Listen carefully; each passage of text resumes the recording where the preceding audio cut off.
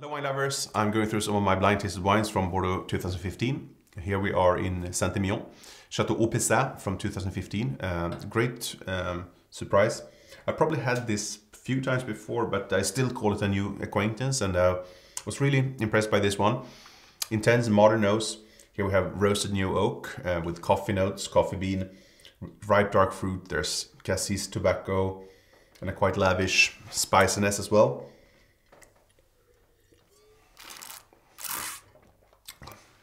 Dense and concentrated palate.